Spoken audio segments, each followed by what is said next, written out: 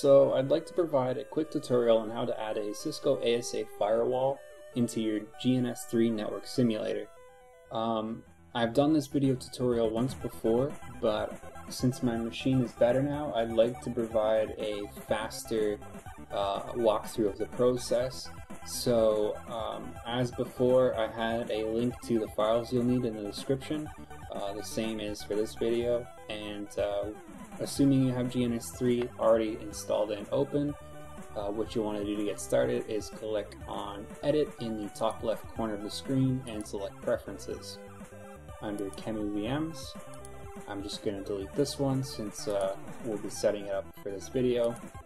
New, type is ASA 8.4, and then name it whatever you want. And then for the QEMU binary, select the last option, which should be 86_64. And then I have version 2.4 here. Two of the files in that download link you'll need for right here. The initial RAM disk,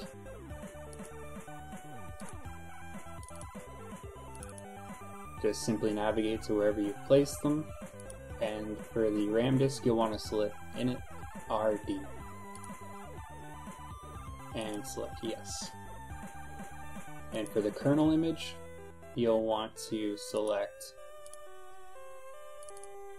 the VM Linux one, or the Linux, and yes.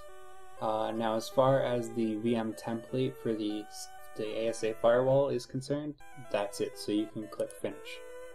Now in order to get it working properly, you'll want to select Edit, and then for hard disk drive, you'll need to create a flash. So open command prompt as admin, and then what I suggest doing is open a file explorer and then navigate to your QEMU 2.4.0 directory in the path, copy address, and you're there. So what you'll want to do once you're in that directory is type QEMU image exe create flash, and there you have it.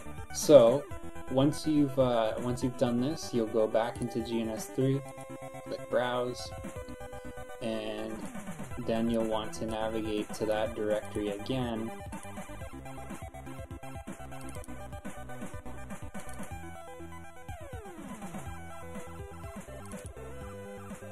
And here's the file you just created.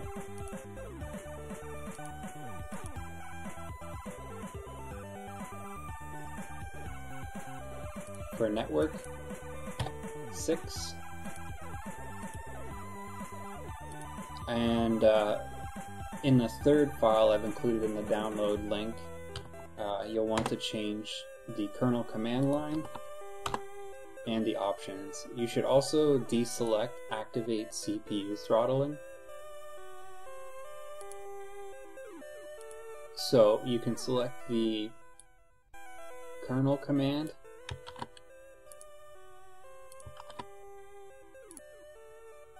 and the options.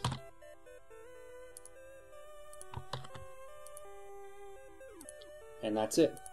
So in order to actually fully configure it, you'll want to add it into the workspace, click start, and open a console. Now depending on your computer's performance, this may take a while. For me, I think it completes in around 3 to 5 minutes. So you just have to be patient with it and wait for it to finish.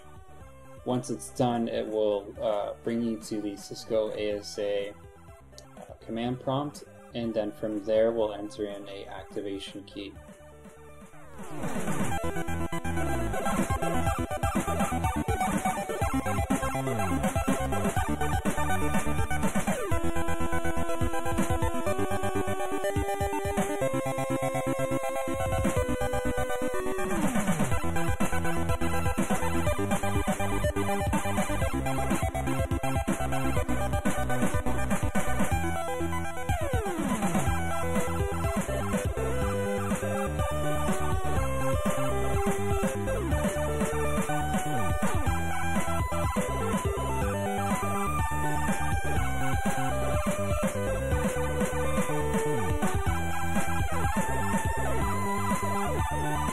Okay, so now that we're at the Cisco ASA prompt, you can scroll back up and see that the running activation key is not valid using default settings.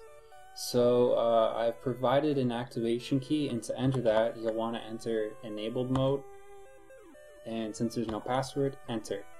Now this activation key is also in that third file with the kernel command and the options, so just select it and paste it into the prompt. And once you're back at the prompt, you'll want to reload the firewall. And again, this shouldn't take too long.